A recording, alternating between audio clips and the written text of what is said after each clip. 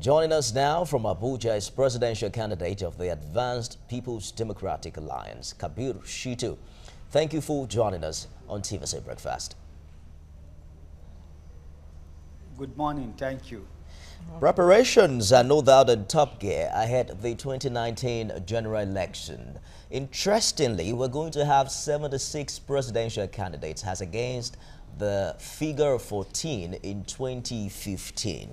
What do you think has inspired this offshoot in the figure?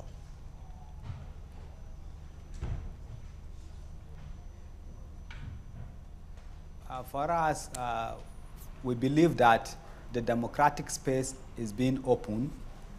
People are now aware that democracy is the way. Dictatorship, militaryship has gone. So everybody is prepared now to embrace democracy, and we are now embracing the culture, and everybody is coming out to express his own feeling and taking his own destiny by his hand instead of waiting for other people. And the youth in particular, you see that the sensitization that youth should come out for politicking has really endeared the youth to now come up. And you see that most of us that come out for this presidential contest are young Nigerians who are ready to take Nigeria from this level to another level.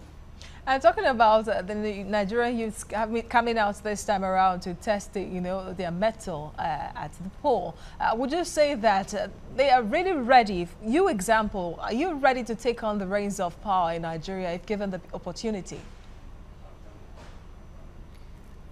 Yes, I'm ready. Ready because we have our blueprint. We believe that this country, the former leaders have done their best. When we needed them during independence, we have our fathers that stand, like Sardauna, like Awolowo, like Zik. Today, what Nigerians need is now to join hands and build a country that will work for all of us. In building this country that works for all of us, our agenda is, look, it's enough of us going the way of copyright, copying other countries, copying from advanced countries. We should now start to advance in our own cause. And for me, in particular, we look at agriculture, we look at commerce, we look at education. In the agricultural sector, we are looking at it that we must go commercial. If you go into commercial agriculture, it will give you industrialization. And if we build industries, our youth will get work. People will not be looking for white-collar job any longer. And because of this, we want to review our agreements with World Trade Organization, where our country will not be turned into a dumping ground. And secondly, we look at education, because it's through education you can improve technology. And technology is what drives the world today. What do? We don't allow our education, we improve on vocational educations, technical colleges, agricultural colleges and universities. This is where we want to go in the area of education and allow innovations, because it is innovations that trigger economic development. When people are when innovation come in and technical educations are being promoted, vocational educations are being promoted, there will be less dependent on degree where people are only thinking of white-collar jobs. And we look at area of how do we now improve in our own security, and especially when you talk of food security, you must industrialize, and you cannot industrialize in this food area without electricity.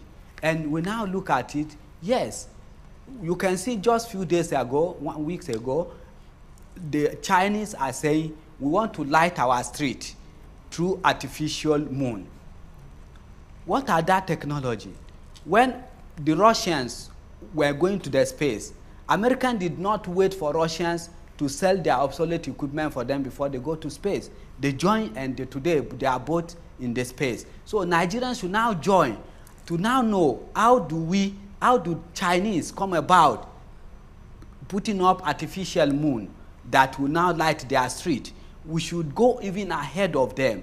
That is why we say in the area of education, we'll bring about vocational, technical, and in area of where people can now think of innovation, so that we change from this obsolete equipment that we use our billions of dollars to bring into country, and then putting up our own industry. And we look at somewhere like Ajaokuta steel industry, because if we can put Ajaokuta into use, we will be able to build our own cars, we will be able to build our electricity equipment, we'll be able to build our industrial equipment, and that is why that place is not allowed to grow. So it is one of our priority to see that this area work. It's all right, Kabir Shitu. It appears that and help us in developing our industries. It appears that we're going to have to just look at some other issues, because you seem to, have exhaustive ideas there. But let's talk about some other issues ahead of the 2019 general election. Just recently, INEC charged the electorate to pay attention to the credentials of political candidates. As a matter of fact, telling them to challenge, falsified information in court. Would you say that is the responsibility of the electorate? What role should the umpire play in ascertaining the credibility of many of these candidates that have been penciled down for the 2019 election? For us, Nigerians are to look at who is to represent them. Today, I've put myself forward to say I want to take on the presidency of this country, and I have all it takes. I will submit myself, my document, everything to the public, and the public have right to scrutinize my certificate. So if the electoral umpire are saying that Nigerians should scrutinize who they are going to vote for, I think they are right. And the issue of certificate, or not even only certificate, people should look at the antecedents of the people they want to elect. What are their antecedents? What have they done? Even when they are in schools, all these have to come, and that is entrenching and even helping the democracy to grow, where you don't vote mediocres into office and wait for another 4 years. And this will even discourage those that does not have the requisite qualification to say they are coming out. What are they coming to do? So it is time that I support the electoral umpire to do that, scrutinize, let the public scrutinize us. I come from a village. Okay. My villagers know when I went to primary, when I went to secondary, when I went to the university, they will know my antecedent, and I think that will now allow people that have something to help the country to come on board. Come November 18th, the political gates will practically fling open for campaigns to start. Now, of course, INEC has set the amount to be spent on campaigns by candidates regarding, depending rather on the offices they will be vying for.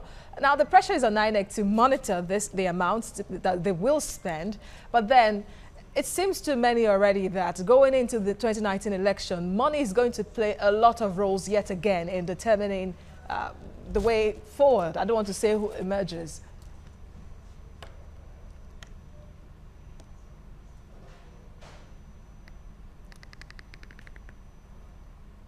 For us, we believe that money politics is what we must do away with.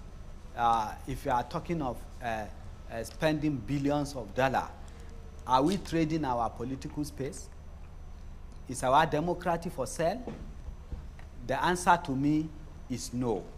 And that is why from 2019, we should change. And I'm happy that Mr. President has signed Electoral Offenses Commission into law.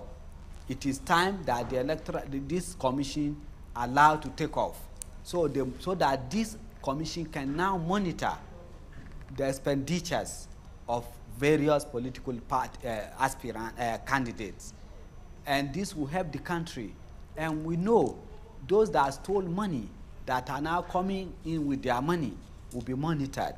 And I want to urge the populace, Nigerians, the electorates, to say, look, it is time that you do away, because for the past 19 years that we've been practicing democracy and money has been exchanged hands, development has eluded us. Now that we want to create a country that will work for all of us, we urge Nigerians to do away with money politics. If people come with their money, and that is why INEC say, scrutinize them.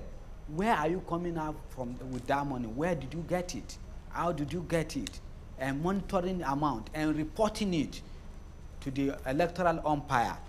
And if the Electoral Offences Commission take off, it will be easier for people to report, because this Electoral Offences Commission will be able to prosecute whoever has violated this rule. People were not being prosecuted before. So 2019 should be a year of prosecuting people that have put themselves or have breached electoral laws, as this will curb menace that we find ourselves today.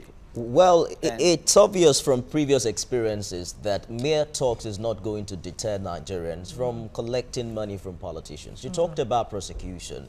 For instance, the amount of money to be spent on presidential campaign has been pegged at 5 billion naira. Who has the responsibility now to monitor how much political parties are spending and eventually prosecute offenders, which in most cases have been across board in previous elections? When I was chairman of Inter-Party Advisory Council, that is in 2012, we are the one that brought about this issue of Electoral Offences Commission, because we emphasize that the only way, because electoral umpire, which is INEC, has much to bite. Therefore, you have to take that away from them, and that is why they could not prosecute people. But if you have a separate commission that will monitor this, which is Electoral Offences Commission, they will monitor, they will document it, they will take people to court, they will be able to prosecute people. You know, human mind is wicked until you have the law to regulate it. Now, if they knows that there's a commission that will monitor them and be able to punish them, you see that people will sit up.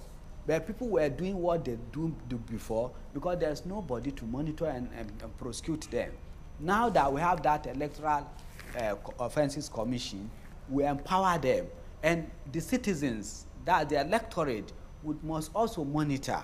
And if people come with their money, the question you ask yourself, if I take this money, am I going to see this man for the next 4 years? Because it is an investment that is bringing. Don't allow him to invest on you with 1 naira or 10 naira and then take 1 billion naira after 4 years before you see him.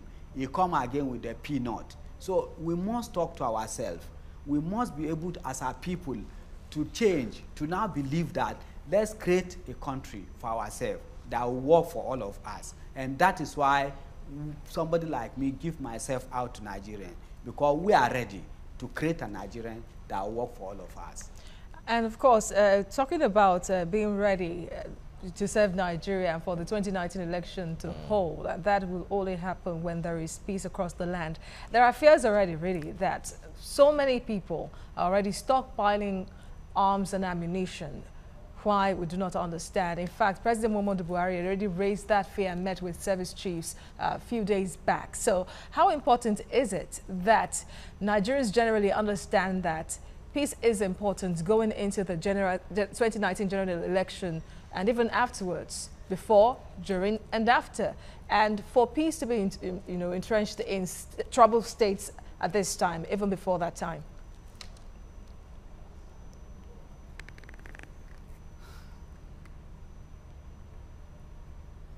You have brought me back to my thinking in 2012 as chairman of Interparty Advisory Council, where we propose proportional representation. You see, when you have proportional representation, what that entails or mean is that if I got a 25% in this presidential election, and somebody got just 35%, that person coast home with victory. And you that have 25% have to coast back with nothing. Now, if you are talking of proportional representation, I will be able to say, okay, party B, party A, party C, you got so percentage. Therefore, you can have representatives in the assembly, in the government, in this. That will curb do or die why people are now stockpiling arms. Because Nigerian political system today has come to be do or die. People believe it's like that is only industry that is available today. And we, at this level of our APDA, we don't want Nigerians to look at politics as a venture. It has to be a service.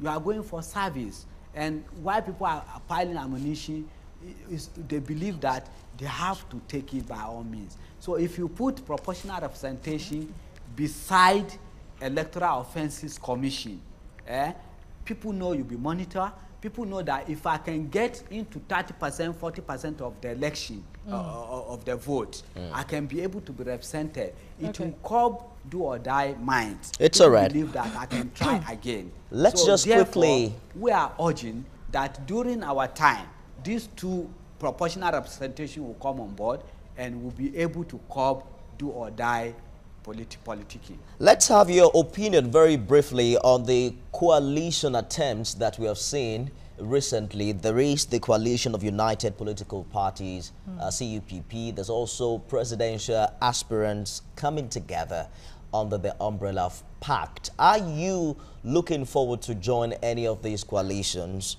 And what do you think of them, really? For us, as presidential candidate, we can come together to talk to ourselves. First of all, to stop hate speech.